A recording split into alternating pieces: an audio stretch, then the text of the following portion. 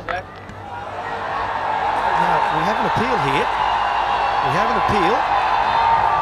There's no doubt that the non-striker was backing up too far. Paul Rifle's going over to make sure this is a genuine appeal.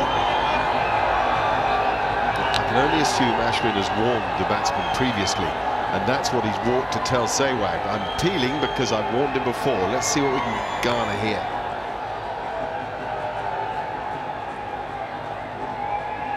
It's a cricketing issue, isn't it? It's ethics v the laws. Well, once he gets into his bowling stride, he's got to bowl the ball. I don't think he got to that stage. No, that's changed this year. Yeah, you're allowed to go all the way over and come back now. No, I think once the arm starts, you've got to then bowl the ball. But the arm certainly hadn't started at that stage. Now they're asking for the captain. They're going to say to Sehwag, do you want that appeal to stand? Well, I reckon if he says yes, the appeal stands, he's going to be out here.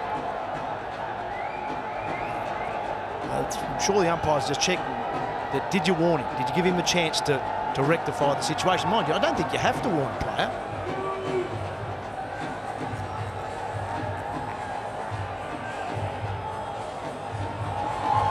I'm sure they've let it go because of Tendulkar's influence partly. I don't know what Sehwag said, but maybe Sehwag was with him.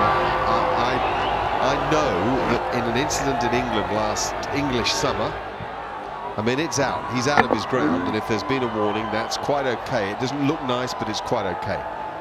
But I know that Tendulkar and Dravid influenced Dhoni last summer when Ian Bell was recalled to the crease, having been given out run out.